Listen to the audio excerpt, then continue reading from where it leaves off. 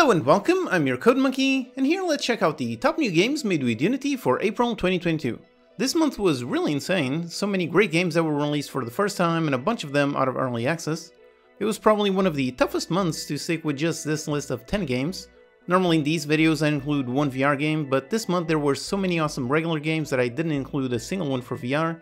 On the one hand, this is great for players, you've got tons of awesome games on all kinds of genres for you to play and enjoy, but also it makes it very tricky for developers. So all of these games are your competition, so you really need to bring your best and have something truly unique if you want to stand out.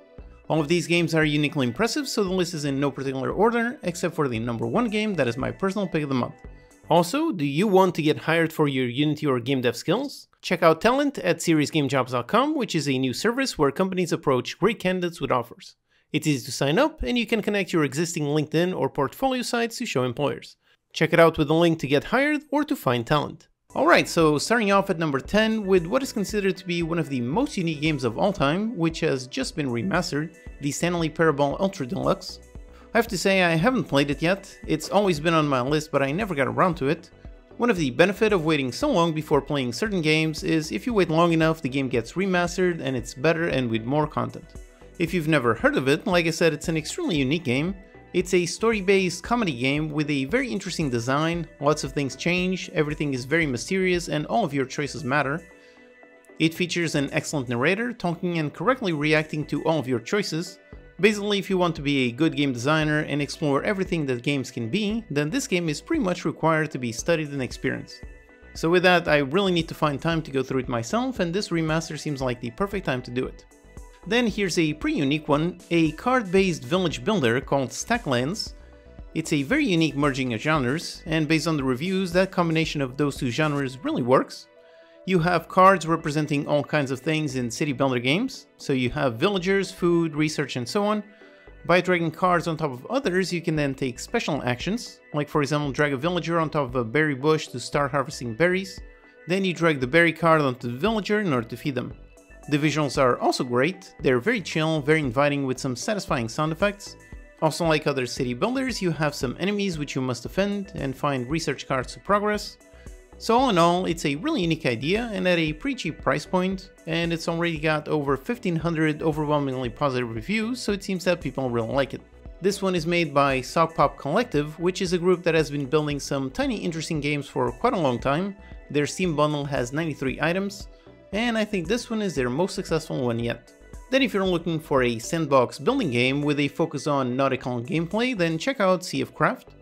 I especially love the building scene, the water parts to give way to your construction area. It's a simple effect but looks really awesome, really unique. There are plenty of sandbox builder games out there, but most of those are on land, so this one brings something fresh to the genre by keeping the gameplay mostly in the water. That change is not just a visual change, it has serious impacts in terms of physics, buoyancy and much more. Although it also supports land buildings and even some buildings. Features lots of unique missions to complete, explosive PvP battles, and of course tons and tons of parts for you to use in building your ship. So you can go ahead and build something peaceful, or you add some cannons and a bunch of hammers. Then here's a very silly, very fun game, Knightfall: A Daring Journey. It's a medieval game but with guns and some horse drifting.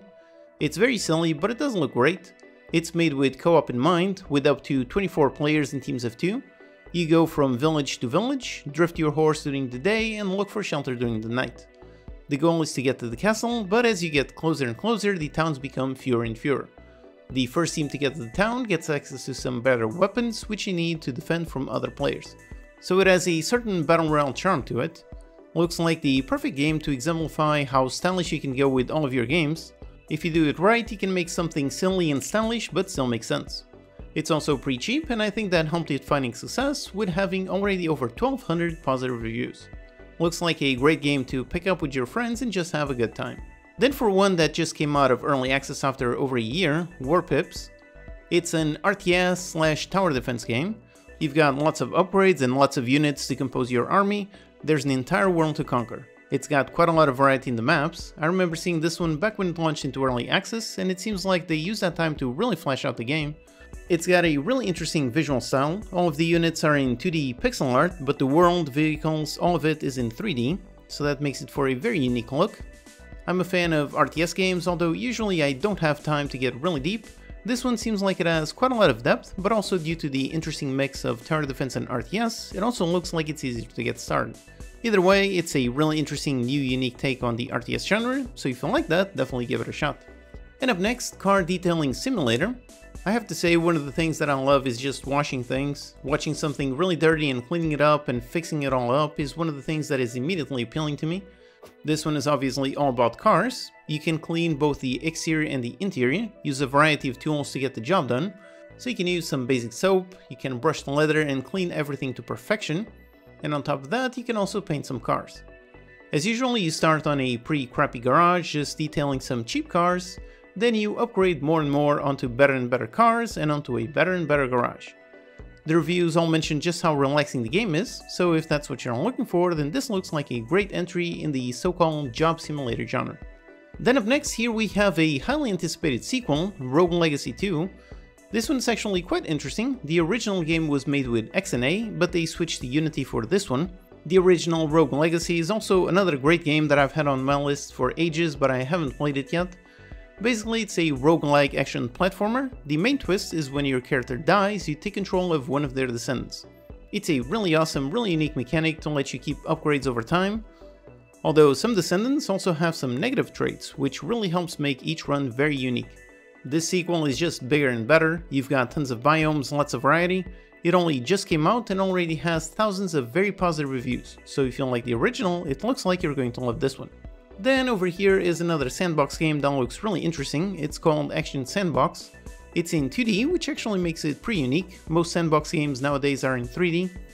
Features lots of jiggly physics and has an emphasis on combat and powerful weapons. Also has quite a lot of nature elements, so you can build some flamethrowers or some ice shields. It's also got integrated workshop support, so if you like to explore what other players can make, then you can give this a look. And up next, here is one that I'm not quite sure how to pronounce. Winkeltje, the little shop, something like that. It's all about building and running your own fantasy shop. You buy low and sell high. So you start off simple, just buying some cheap items and selling them for a quick profit. Then you move on to actually creating things. You can farm and craft some items, use the proceeds, and keep expanding your shop.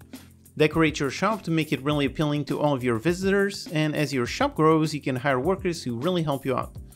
It's out now after 3 years of early access. It had tons and tons of updates during that time, the developers are very responsive, and the reviews are all very positive. I haven't played any shop simulator or tycoon game in quite a while, so I'd like to find the time to give this one a shot. And finally, at number 1 for my personal pick of the month, it's another one that just came out after a very successful time in early access. It's Dorfromantik. It's a peaceful building strategy game. You have a bunch of tiles given to you, kind of like cards from a deck, and you place them down in the world. Different tiles have different things, so some have rivers, others have towns, windmills, forests. The gameplay is simple, but there is a nice strategy layer. Some tiles are best placed near others, giving you bonus points for making larger villages or completing some train tracks. As the world gets bigger, you explore different unique biomes and pre-placed objects show up with some unique tasks for you to complete. Or you can really just play to relax. The game has a very calming atmosphere, there are no disasters, no enemy attacks, just a nice world and some gorgeous visuals. And thanks to how it's all procedurally generated, you can always get a brand new experience. Basically, this looks like a great game to play for 10 minutes every once in a while when you feel stressed. Just do a quick playthrough and you'll be much more relaxed. It's also another great example of how game design is always evolving, and even with thousands of games coming out every month, there are still games that feel refreshingly unique. It is now fully released out of early access, and the over 10,000 overwhelmingly positive reviews can't possibly be wrong. Alright, so that's 10 awesome new games made with Unity launched in April 2022. Check out the full playlist to see some more awesome games made with Unity, and let me know in the comments what you've been playing. Alright, hope that's useful. Check out these videos to learn some more. Thanks to these awesome Patreon supporters for making these videos possible. Thank you for watching, and I'll see you next time.